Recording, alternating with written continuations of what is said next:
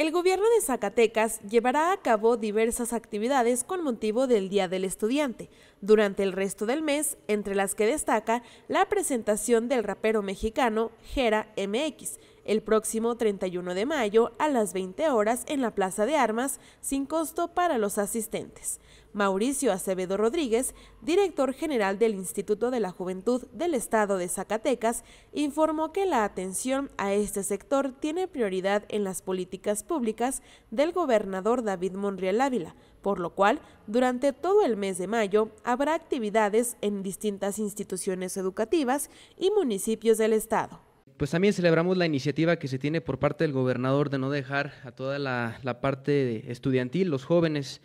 y esperando esta noticia donde se presenta el 31 de mayo en Plaza de Armas a las 8 p.m. Gera Mx con motivo del Día del Estudiante, pero también quiero platicarles un poquito para sumar de lo que estamos haciendo nosotros desde el Instituto de la Juventud respecto al 23 de mayo, Día del Estudiante, pero por supuesto también aprovechando en el marco del mes de mayo. Desde principio de mayo, el 2 de mayo, arrancamos lanzando la convocatoria de nuestro Premio Estatal de la Juventud 2023, en el cual se está destinando una bolsa de apoyo de casi 500,000 pesos a repartir en las 16 categorías distintas, desde ingenio emprendedor, mérito migrante, mérito campesino, logro académico, cultura política, cívica y democrática, entre otras. También, como bien saben, el sábado 6 y domingo 7 de mayo realizamos nuestro torneo Street Soccer de la calle a la cancha con una gran participación de más de 20 municipios, logrando una convocatoria de 40 equipos varoniles y 8 femeniles, los cuales de estos grupos se va a hacer una selección que va a representar a Zacatecas en el torneo nacional en la Ciudad de México y posteriormente se busca que lleven a los jóvenes este año a París.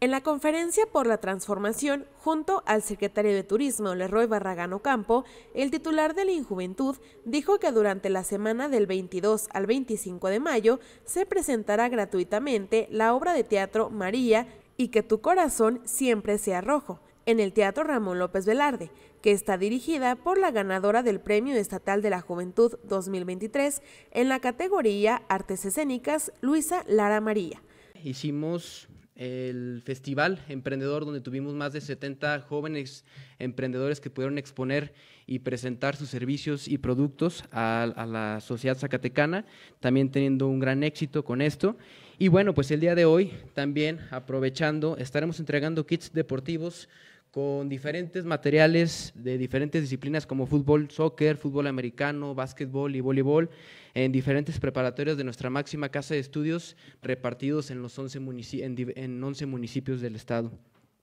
También el día de hoy les quiero aprovechar para hacerles mención de que hoy arrancamos una semana de funciones para la obra de teatro María,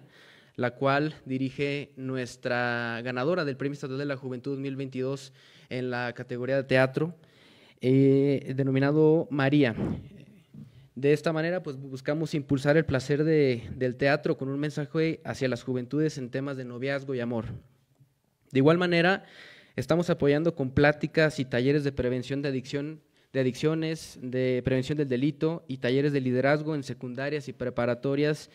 de diferentes municipios como Jocaliente, Guadalupe, Montescobedo, Jerez, Pinos, Villa de Cos, Calera, Fresnillo y Zacatecas. Habrá, además, conferencias y talleres sobre prevención en adicciones y del delito, emprendimiento, liderazgo, nutrición, entre otros temas relevantes que serán llevados a los municipios en coordinación con las diversas instancias municipales de la juventud e instituciones educativas. Acevedo Rodríguez recordó que las actividades comenzaron con la presentación de la convocatoria para el Premio Estatal de la Juventud 2023, para cuya premiación se destinó un monto de 480,000 pesos para reconocer el talento y la trayectoria de los jóvenes zacatecanos. Asimismo, se realizó el Festival Emprendedor para fomentar el desarrollo de emprendimientos. También se realizó el torneo Street Soccer 2023, en el que participaron más de 200 jóvenes